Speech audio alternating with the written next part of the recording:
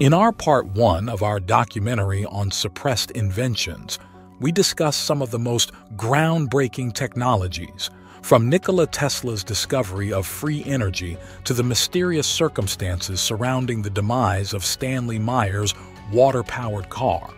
In this second part, we'll continue with presenting inventions that, for various reasons ranging from corporate interest to governmental interventions, never made it to the public eye, pushed into obscurity despite their potential to revolutionize our world. Cavity structural effect. Viktor Grebennikov was a self-taught entomologist from Russia. His journey into the unknown began with a fascination for the natural world, particularly the insect kingdom, which he believed held secrets to extraordinary powers, including anti-gravity. The cornerstone of Grebennikov's discovery was the cavity structural effect, CSE, a concept he derived from closely observing the structure of bee nests and the behavior of insects. It all started in the early 1980s while Grebennikov was camping in the vast Siberian steppe. While laying on the ground, he suddenly experienced an unusual sensation, only to find out he was lying atop an underground bee city. He experienced headaches, ringing ears, and a metallic taste in his mouth, which sparked his interest in the peculiarities of the natural structures around him. Delving deeper into this phenomenon, Grebennikov collected parts of the bee nest and began experimenting. He observed an unusual heat emanation from the honeycomb structures, a sensation that could not be detected or measured by conventional scientific instruments. This observation led him to theorize about the existence of a force field generated by the geometric configuration of the honeycombs, a field capable of influencing the surrounding environment in ways not previously understood by science. Grebennikov's investigations took a significant turn when he examined the chitin shells of insects under a microscope. He discovered an unusually rhythmic, extremely ordered structure that seemed to defy gravity. When he attempted to place two of these chitin plates together, one plate hovered in the air for a few seconds before aligning itself with the other.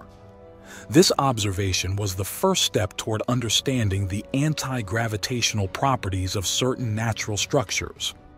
Convinced of the potential of his discovery, Grebennikov embarked on a project to harness the cavity structural effect for human use.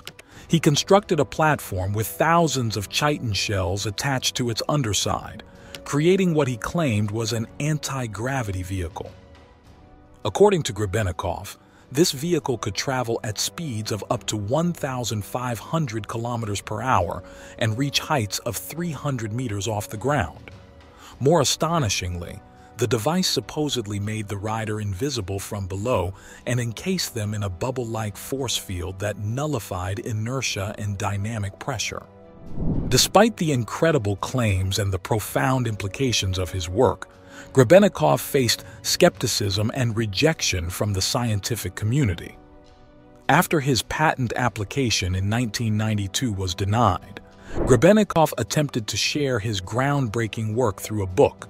This publication was intended to detail his discovery, outlining the principles and mechanisms behind his invention, supplemented by a wealth of full-color images and potentially including photographs from a museum demonstration of his device. However, in a turn of events that raises questions about the motives behind the decision, the publishers, potentially influenced by external pressures, significantly altered the book just before its release. This involved the removal of hundreds of images and all schematic details that were crucial for understanding Grebennikov's work.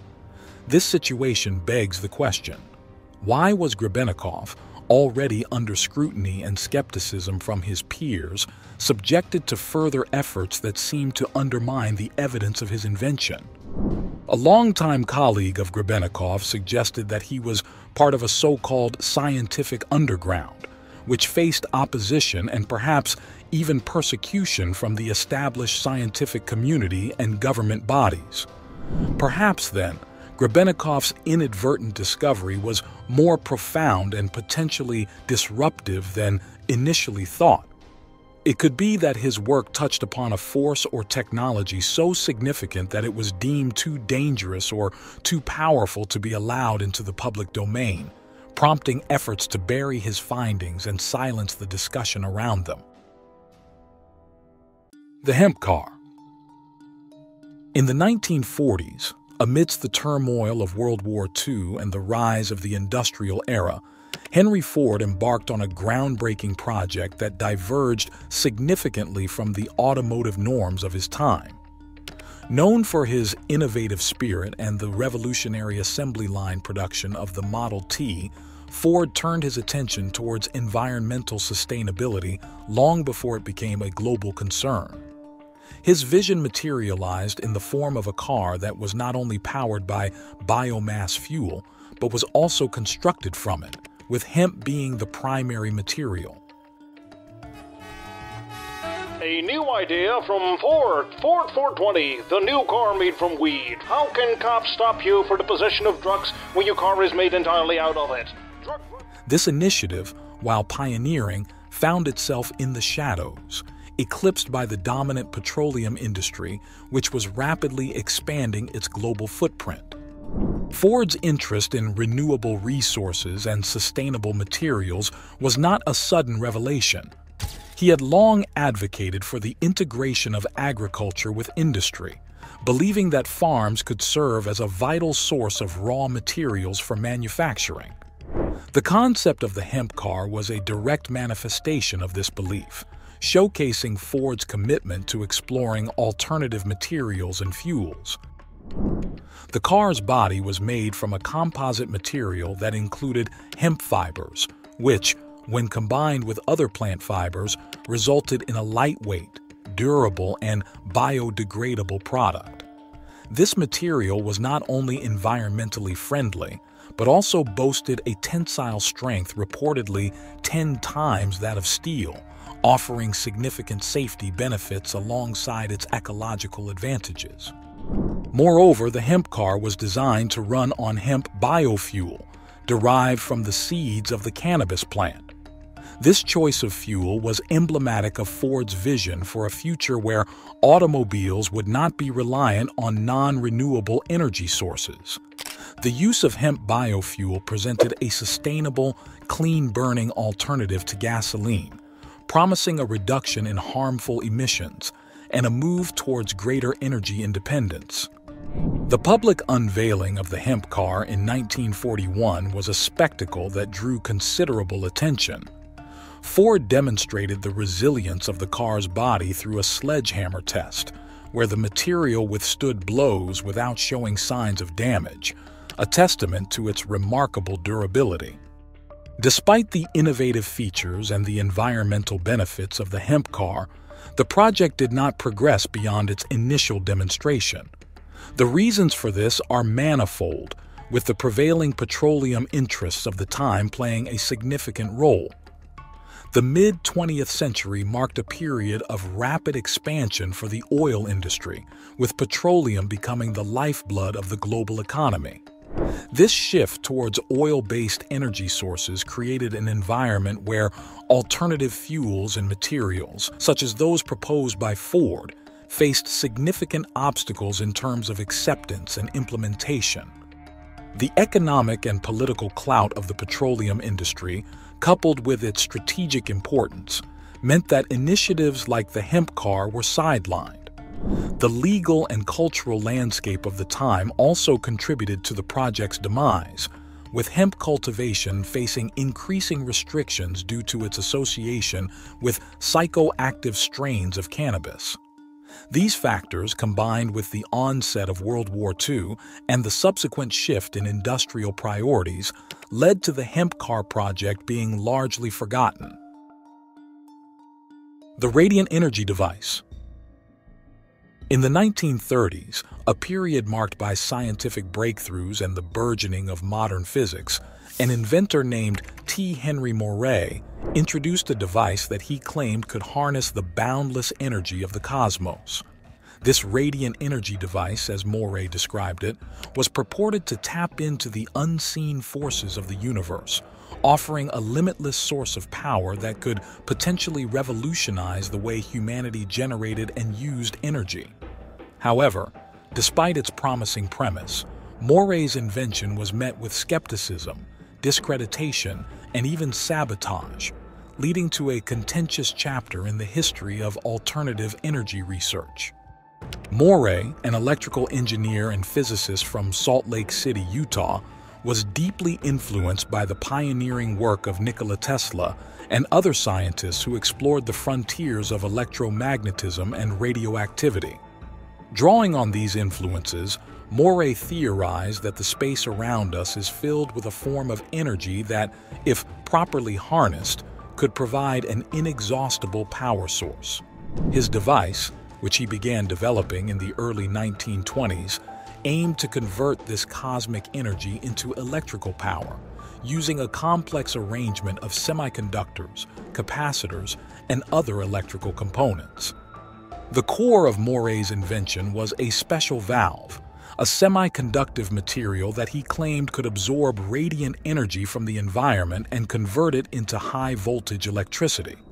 This process, according to Moray, did not violate the laws of thermodynamics, as it merely converted existing energy from one form to another. He demonstrated his device on numerous occasions, reportedly powering lights, radios, and motors in front of witnesses without any apparent external power source. Despite these demonstrations, the scientific community remained largely skeptical of Moray's claims.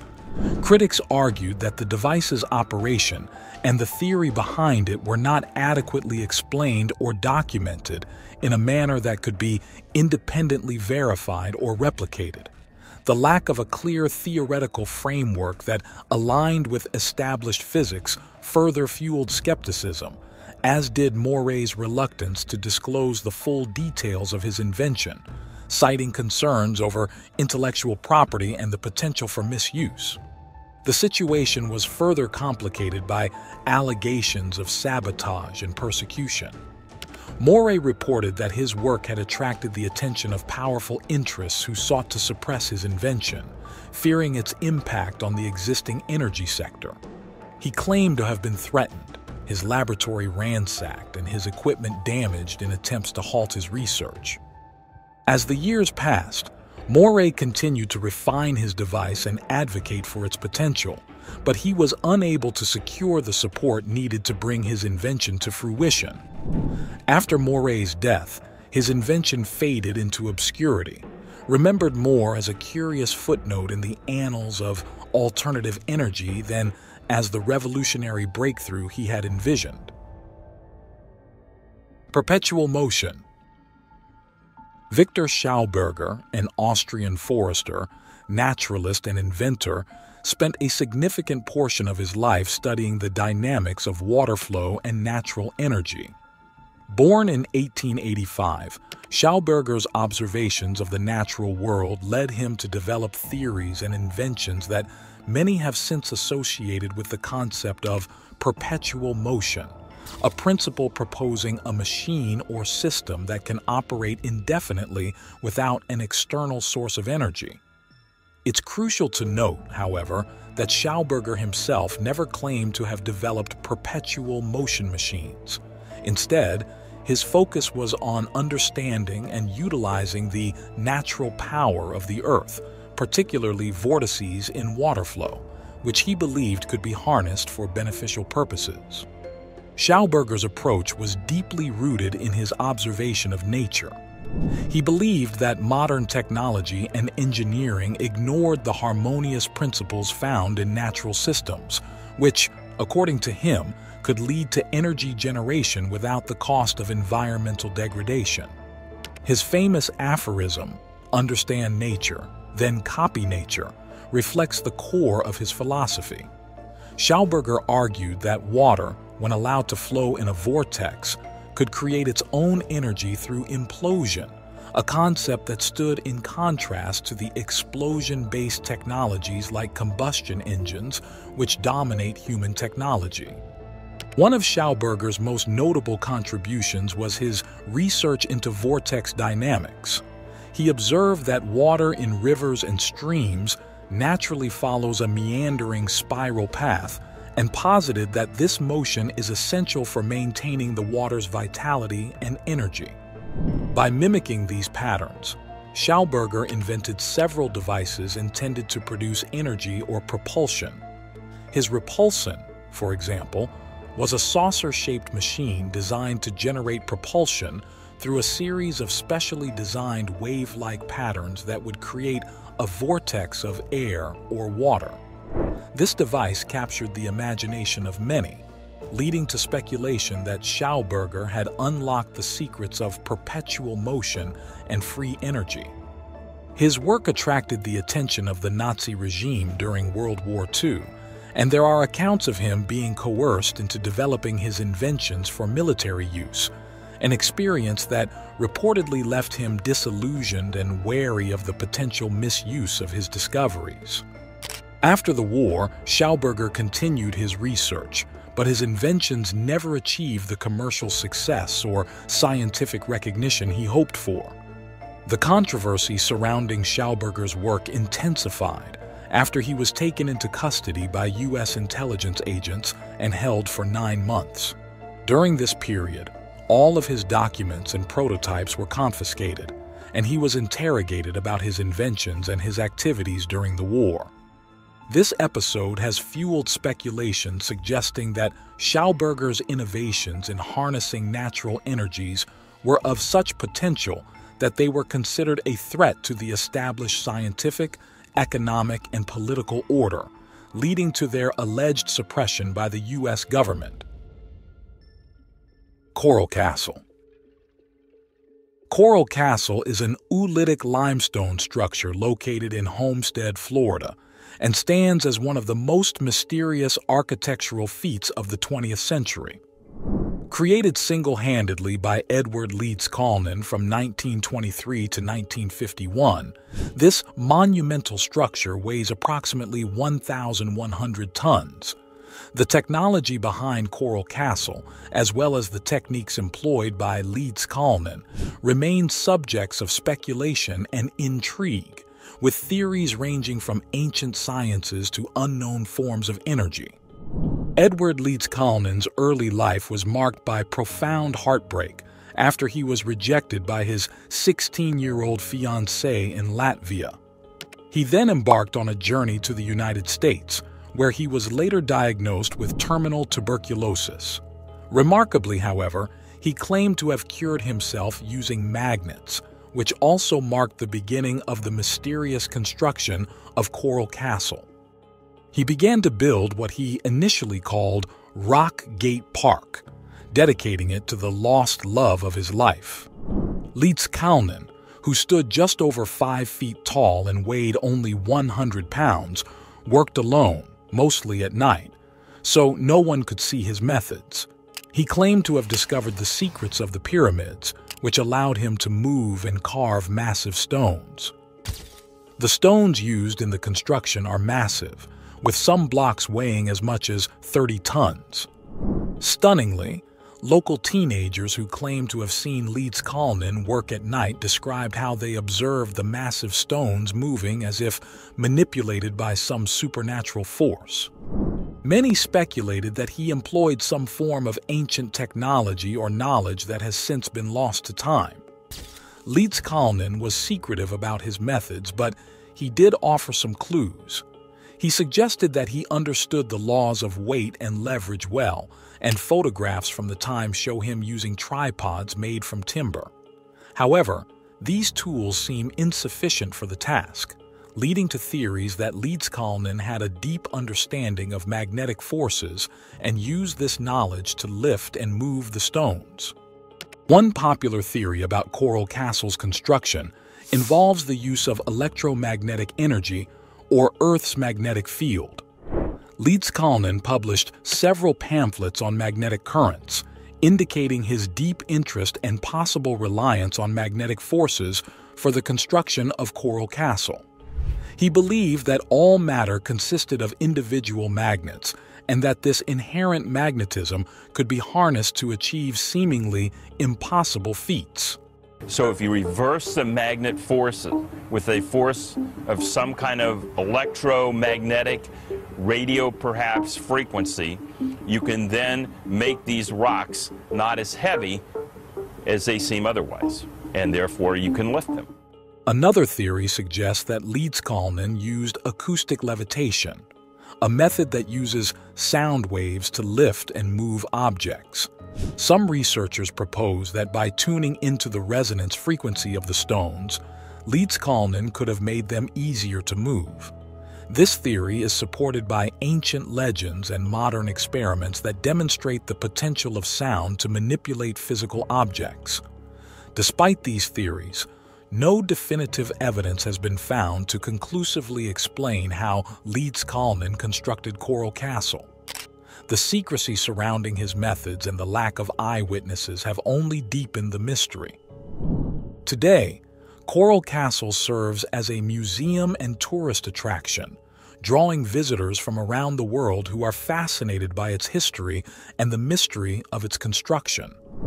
The technology behind Coral Castle remains one of the great unsolved mysteries of the modern world.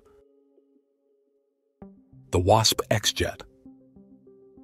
The quest for innovative vertical takeoff and landing (VTOL) systems has led to numerous experimental designs, one of the most intriguing being the Williams X-Jet.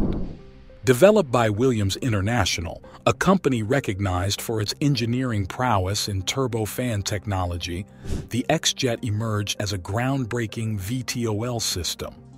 Also known as the Williams Aerial Systems Platform, or the WASP, this compact, lightweight aircraft was powered by a turbofan aircraft engine, showcasing a blend of simplicity and advanced engineering that set it apart from other VTOL concepts of its time. It was designed to carry a single operator who could control the aircraft by simply leaning in the desired direction of travel and adjusting the power. This intuitive control mechanism, combined with the X-Jet's agility, allowed for movements in any direction, rapid acceleration, hovering, and rotation on its axis. The aircraft boasted an impressive capability to stay aloft for up to 45 minutes, reaching speeds of up to 60 miles per hour, making it an exceptional vehicle for personal transportation. Despite its innovative design and capabilities, the Williams X-Jet's journey was not without challenges. In the 1980s, the U.S. Army evaluated the X-Jet as part of its ongoing exploration of new VTOL technologies. The military's interest in such systems was driven by the potential for enhanced mobility and flexibility on the battlefield, beyond what conventional helicopters and fixed-wing aircraft could offer. The X-Jet presented an intriguing option for individual soldier mobility. However, after thorough evaluation, the U.S. Army concluded that the Williams X-Jet, while innovative, was inferior to the capabilities provided by helicopters and small unmanned aircraft. The decision was based on several factors, including the X-Jet's limited range and payload capacity compared to helicopters and the rapidly advancing technology of unmanned aerial vehicles, UAVs, which offered greater versatility without risking a pilot's life. Additionally, the operational complexities and training requirements for safely piloting the X-Jet presented logistical challenges for its integration into military operations. Although this technology wasn't suppressed, and it would be an improvement in people's daily life, it wasn't utilized as it was too expensive and relatively hard to fly. The exploration of VTOL technology continues to evolve, with new designs and concepts emerging that build upon the foundational work of projects like the Williams X-Jet. The Cloudbuster. Although we already talked about Wilhelm Reich's orgone accumulator, the healing device that used orgone energy to cure many people, this wasn't the only invention made by Reich. His interest in orgone energy led him to believe that this energy could be harnessed for various purposes, including the manipulation of weather. According to Reich, orgone energy was present throughout the atmosphere and could be concentrated and directed to dissolve cloud formations, thereby inducing rainfall. The cloudbuster device, developed in the 1950s, was the practical application of his theories. It consisted of a set of hollow tubes connected to cables that were immersed in water, which Reich claimed could draw orgone energy from the atmosphere and direct it to disperse cloud cover, or conversely, to form clouds and precipitate rain. Reich conducted several experiments with the cloudbuster, claiming successes in rainmaking in various locations, including a well-documented experiment at a blueberry farm in Maine, where he alleged to have broken a drought and saved the crop. These experiments attracted attention, not all of which was positive. Critics dismissed Reich's claims, citing a lack of scientific rigor and reproducible results, while supporters hailed the potential of the cloudbuster to address drought and other weather-related challenges. The legal and governmental challenges faced by Reich and his cloudbuster project were, in part, a consequence of the broader controversy surrounding his work on orgone energy. The U.S. Food and Drug Administration, FDA, initiated an investigation into Reich's practices, particularly his claims regarding the health benefits of orgone energy and the use of organ accumulators, devices designed to concentrate and harness orgone energy for therapeutic purposes. The FDA's scrutiny extended to the cloudbuster as part of its broader campaign against Reich's orgonomic research. In 1956, following a series of legal battles, Reich was sentenced to prison for contempt of court, related to his refusal to comply with an injunction against the distribution of organ-related materials. The controversy surrounding the cloudbuster was thus intertwined with the wider legal actions against Reich, which culminated in the destruction of his publications and orgone accumulators by the FDA, an act that has been described by some as a dark moment in the annals of scientific censorship. The original electric car.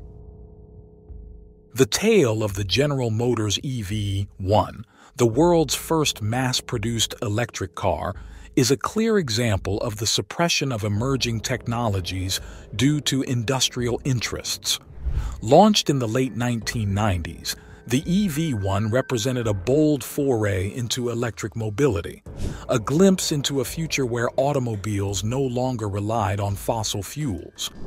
However, the journey of the EV-1 was abruptly halted, sparking debates that continue to resonate today, especially in the context of the 2006 documentary, Who Killed the Electric Car?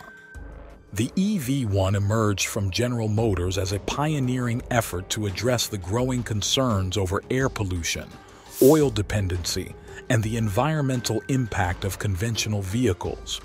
With 800 units available for lease, the EV-1 quickly garnered a dedicated following, appreciated for its innovation, efficiency, and the statement it made about the potential for a cleaner automotive future.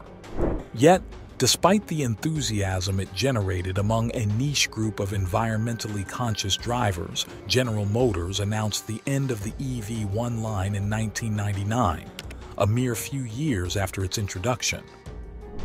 Their cause for discontinuing the EV-1 centered on economic considerations, primarily the limited driving range of the car's batteries, which they argued made the vehicle unprofitable to produce and maintain.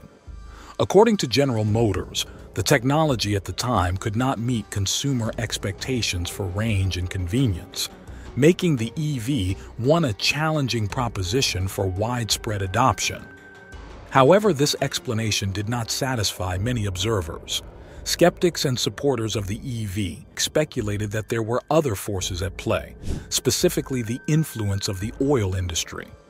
The argument goes that oil companies, whose business model relies on the continued dominance of internal combustion engine vehicles, viewed the advent of electric cars like the EV as a direct threat to their profits and market position.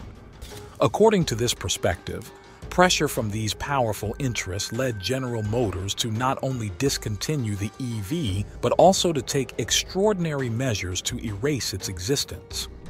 A policy was issued by General Motors to hunt and destroy every last EV one. Rather than allowing the leased vehicles to remain with their enthusiastic users or preserving them as part of automotive history, General Motors systematically retrieved and crushed the EV1S, effectively ensuring that the technology would not advance beyond its prototype stage. This decision has been interpreted by many as an attempt to stifle the development of electric vehicle technology, keeping it from challenging the status quo of the automotive market. Today, as electric vehicles gain increasing market share and acceptance, the story of the EV1, with all its controversy and mystery, underscores the notion that the path to progress is often unplugged and uncertain. Project XA. The story of Dr. James D. Mould and his cancer-free cigarettes is one that would incense every smoker and every person who has lost a loved one due to the effects of tobacco smoking. The history of cigarette advertising and the tobacco industry's practices regarding the disclosure of health risks is a controversial chapter. It's a well-known fact that for decades, tobacco companies engaged in aggressive advertising campaigns that not only promoted smoking as a desirable and socially acceptable habit, but also employed tactics that downplayed or outright denied the health risks associated with smoking. One of the most notorious aspects of these campaigns was the use of advertisements that featured doctors or implied medical endorsement, creating a misleading narrative about the safety of cigarettes. In the early to mid-20th century, cigarette advertisements were ubiquitous, appearing in magazines, newspapers, billboards, and later on television. These ads were designed to appeal to a broad audience, including women, men, and even teenagers, using various themes such as glamour, masculinity, sophistication, and stress relief. Starting in the 1950s, research began to shed light on the detrimental health effects of smoking, but tobacco companies fought vigorously to discredit these findings. They funded their own research to create doubt about the health risks, embarked on public relations campaigns to maintain the social acceptability of smoking, and lobbied politicians to prevent or weaken regulation.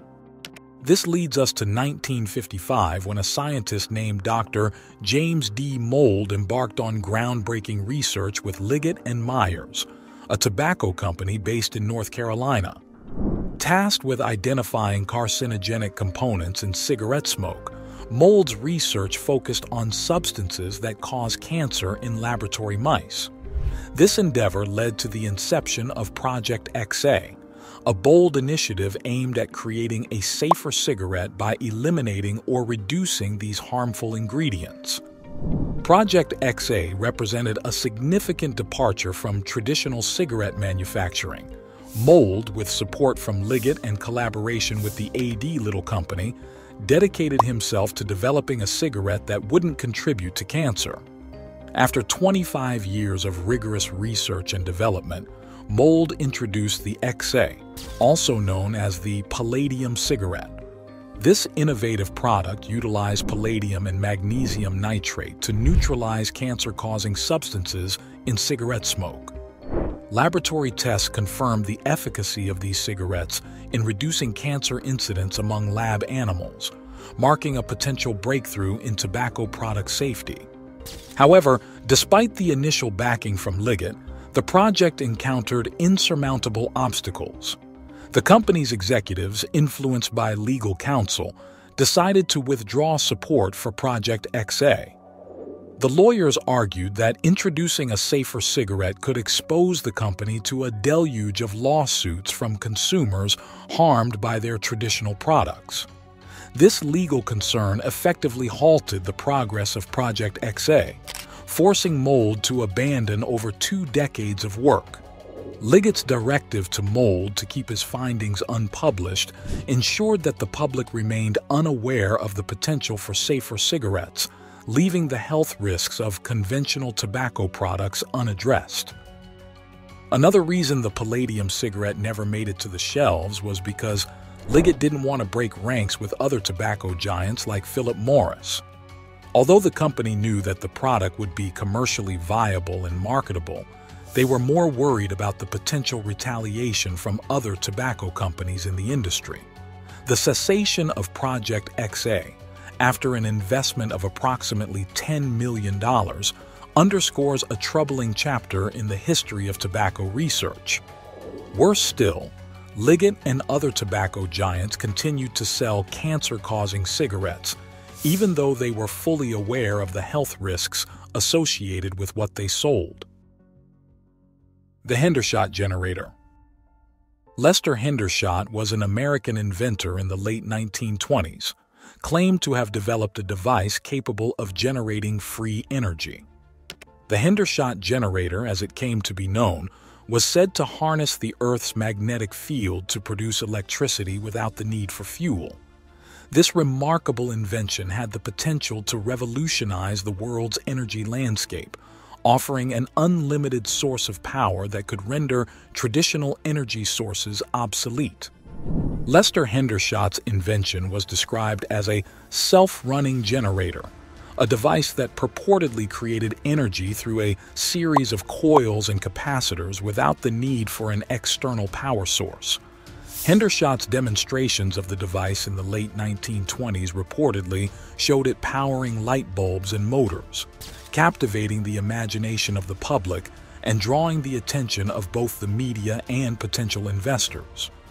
Despite the initial excitement, a strong campaign to undermine his technology was underway, with some detractors going as far as publicly demonstrating a device they claimed was Hendershot's, attempting to prove its ineffectiveness. This act of discreditation signaled to Hendershot's supporters that there were concerted efforts to undermine his work. Undeterred, Hendershot persisted with his free energy generator for many years. By the late 1960s, he believed he had a breakthrough that would interest the U.S. Navy, preparing 2 models and a detailed 56-page proposal. Nevertheless, his proposal was denied. In April 1961, as Hendershot's son was returning from school, he found his father dead. Officially recorded as a suicide, the absence of a thorough investigation led many, including his family, to suspect foul play, theorizing that his innovative work posed a significant threat to large energy corporations. Rumors circulated that Hendershot had been warned by a major corporation, which he declined to name, to cease all work related to his generator, underlining the potential disruption his invention could cause to their lucrative business. Allegedly, Hendershot accepted $25,000 under the condition he halted his research for 2 decades. He had expressed fears for his safety to his family, indicating the gravity of the threats he faced. Hendershot's death and the suppression of his invention continued to provoke deep questions. The discussion of all of these suppressed inventions we showed you is both enlightening and disheartening, revealing how these innovations intersect with power and greed. These tales of suppressed inventions are a collective loss for our society, which is deprived of potentially transformative technologies and solutions. Yet, within these stories of suppression, there lies a resilient thread of hope. We must continue questioning and seeking out hidden truths, while also advocating for a world where innovation is not denied due to economics and politics, but embraced for its potential to improve the human condition. Thank you for watching. If you want to learn about more inventions like these, you can watch the first part of these series. The link is in the top pinned comment.